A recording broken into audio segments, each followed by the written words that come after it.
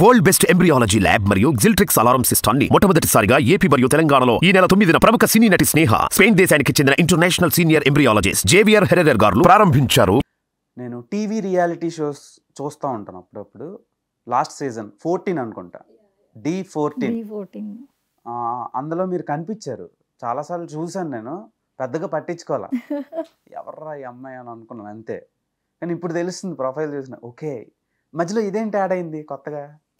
చెప్పా కదా మీకు. సో ఆపర్చునిటీ ఎక్కడ వస్తే నేను అక్కడ యూటిలైజ్ చేసుకుంటున్నాను, దేన్ని వదిలిపెట్టట్లేదు. Modelling, acting, anchoring, artist, job, so ఇలా డిఫరెంట్ కైండ్ ఆఫ్ ఫీల్డ్స్లో నా ట్రై నేను చేశాను. సో అప్పుడు రీసెంట్గా హిట్ 2 మూవీ వచ్చింది. చూసి డైరెక్షన్ టీం వాళ్ళు ఇంట్రెస్ట్ ఉందా ఆఫీస్కి రమ్మంటే ఐ వెంట్ అనమాట. సో వాళ్ళు ఆడిషన్ చేశారు. They are looking for new face అని అన్నారు ది పర్టికులర్ 14 సీజన్కి. దానికి ముందు వరకు రష్మి గారు, సుధీర్ గారు, దీపికా పిల్లి వీళ్ళందరూ చేసేవారు సీజన్స్ అన్నీ కూడా. సో ఈ సీజన్కి they are looking for fresh faces అంటే ఐ వెంట్. అలా సెలెక్ట్ అయ్యి డీలోకి అడుగుపెట్టా. 1 year ఆ సీజన్ మొత్తం చేశారు? ఆ సీజన్ మొత్తం చేశాను. సో ఎలా ఉంది ఎక్స్పీరియన్స్? వెరీ న్యూ, చాలా బాగుంది. అంటే నేను చెప్పాలి అంటే ఆ డీ సీజన్స్ అన్నీ చూస్తూ గ్రో అయ్యాను అనమాట. నాకు చాలా ఇష్టం డాన్స్ కానీ, అలాంటి డాన్స్ రియాలిటీ షోస్ అని కానీ. సో కాలేజెస్ నుంచి రావడం, స్కూల్ నుంచి రావడం, ఆ షో చూడటం అనేది అది చూస్తూ పెరిగాను. అలాంటి షోలోకి నేను ఒక కో హోస్ట్గా వెళ్ళడం అనేది it's really dream come true అని నేను చెప్పచ్చు. చాలా హ్యాపీగా ఫీల్ అయ్యా. అండ్ ప్రదీప్తో, హైపర్ ఆది గారితో, Shekhar మాస్టర్తో that was a nice experience. So వాళ్ళు చాలా ఫన్ జనరేట్ చేస్తారు కదా ఆన్ స్క్రీన్లో. ఆఫ్ స్క్రీన్లో మీతో ఎలా ఉంటుండే హైపర్ ఆది గారు ఆన్ స్క్రీన్లో ఎంత సరదాగా ఉంటారో ఆఫ్ స్క్రీన్లో కూడా దానికి మించి సరదాగా ఉంటారు.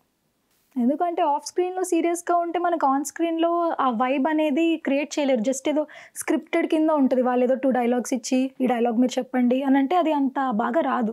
సో ఆఫ్ స్క్రీన్లో కూడా ఆ కమ్యూనికేషన్ అనేది, ఆ సెన్స్ ఆఫ్ హ్యూమర్ అనేది కూడా అలా ఉంటేనే ఆన్ స్క్రీన్లో కూడా అంత బాగా చేయగలం. అంతే సరదాగా ఉంటారు, వెరీ ఫ్రెండ్లీ. ఓకే.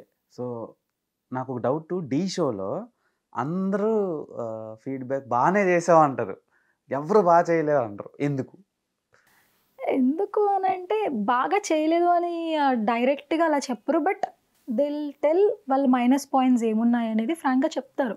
మీరు ఇక్కడ ఇది మిస్ చేశారు, ఇక్కడ ఇది తప్పు అయింది అని చెప్పేసి ఆబ్వియస్గా మాస్టర్స్ అనేది చెప్తారు. బట్ బాగాలేదు అని చెప్పరు.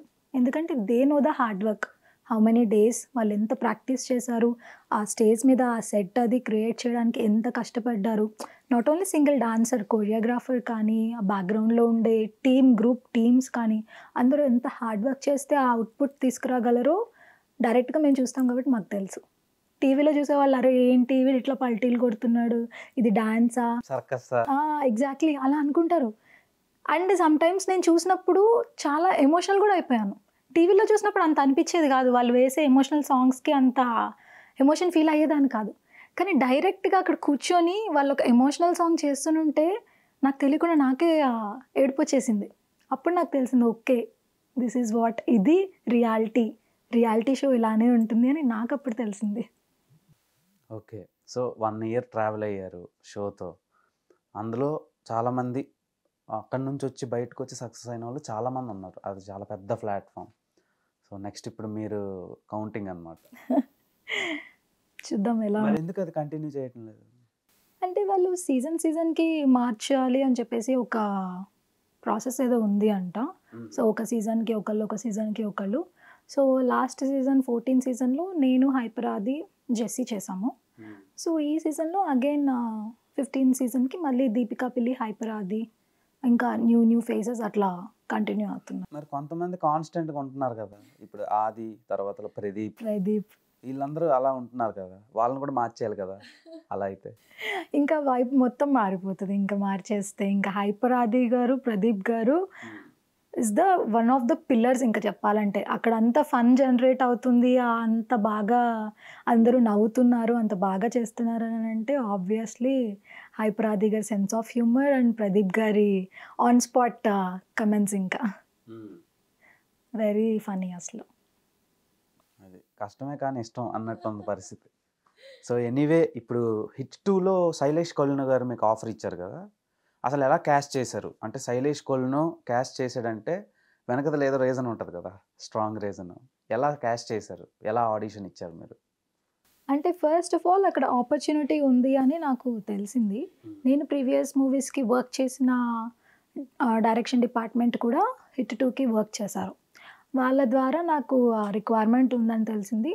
సో ఆఫీస్కి వెళ్ళి మాట్లాడి అసలు ఆ క్యారెక్టర్కి నేను సెట్ అవుతానా లేదా వాళ్ళు చూశారు, ఆడిషన్ ఇచ్చాను, లుక్ టెస్ట్ చేశారు, ఎవ్రీథింగ్ ఆ స్పెక్ట్స్ అది పెట్టుకొని ఒక రూరల్ అమ్మాయి, ఒక అమాయకురాలు, ఒక నర్డ్ క్యారెక్టర్ అనమాట. బికాజ్ విలన్ అంతా చేస్తున్నా కూడా నేను కామ్నెస్ అలా ఉండాలి కాబట్టి ఆ క్యారెక్టర్కి సెట్ అవుతానా లేదా అని వాళ్ళు అన్నీ టెస్ట్ అన్నీ చేశారు. లుక్ టెస్ట్ కానీ సుహాస్కి నాకు పేరు సెట్ అవుతుందా అని కపుల్ లాగా ఫొటోస్ అవి కూడా తీసి టెస్ట్ అది కూడా చేశారు. It worked out. సో అలాగా ఛాన్స్ వచ్చింది. అంటే మీరు చేసిన ఇంట్లో ద బెస్ట్ అండ్ బిగ్గెస్ట్ అనుకుంటున్నాను నేను అది. యా హిట్ 2 అండ్ నేను చేసిన దాంట్లో ఆ బెదుర్లంక కూడా one of the finest character అని చెప్పచ్చు. నాకు చాలా ఇంపార్టెన్స్ ఉంది ఆ బెదుర్లంక మూవీలో కూడా. మీకు సినిమాకి కూడా యూజ్ అయింది ఆ క్యారెక్టర్, యూజ్ఫుల్గానే ఉంది.